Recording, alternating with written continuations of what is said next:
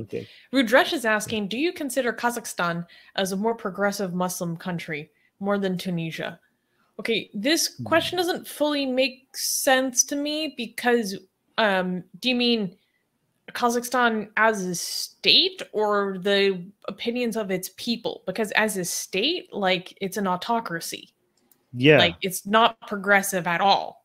They have like cotton slavery. Like, it's not good over there. It's not in any shape progressive. Yeah, they have literal slavery. You're right. In terms of the opinions and beliefs and practices of the population, I don't know a lot about this, partially because there's not a lot of information that comes out of Kazakhstan because it's an autocracy.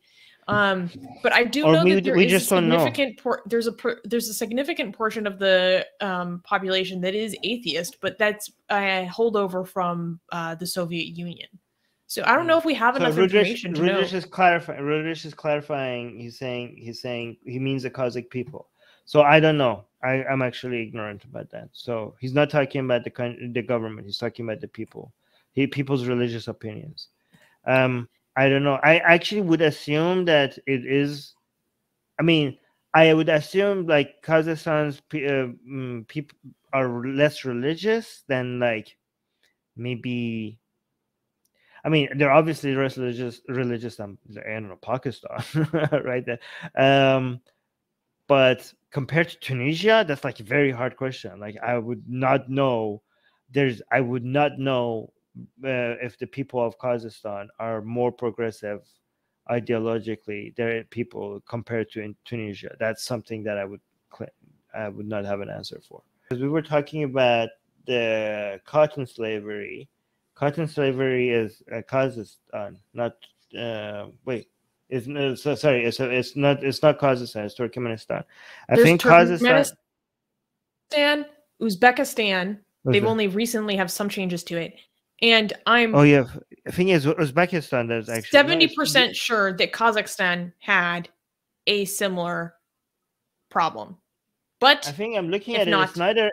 It's neither Turkmenistan or Kazakhstan. I think it's Uzbekistan that has the cotton slavery. It wasn't exclusively as Uzbekistan. I remember looking this up before.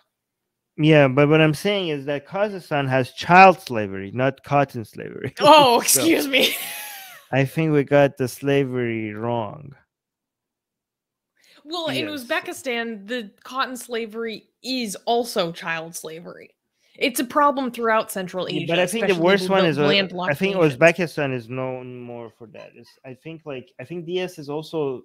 I'm not sure. Yeah, we have to look into that. No, that's what I was saying. Uzbekistan, it's the worst, but this isn't exclusive to Uzbekistan. I've looked into this before. Oh, okay. Okay, so it's not exclusive. I'm just not seeing anything about cotton slavery in Kazakhstan. I'm not seeing it. I'm seeing a lot of child slavery. I know that those three countries depend very heavily on the cotton industry, and they have a history of subsidizing it through slavery. Atheist Republic needs your help. We've been the target of many legal attacks by Hindu nationalists ever since our founder, Armin Navabi, blasphemed against Hindu deities. We have retained legal counsel to help us defend our access to our community in India. We have started a fundraiser that will help us afford to tackle many legal issues, including judicial harassment and censorship. Whatever you can contribute will go a long ways in helping us in this fight. Link in the description below.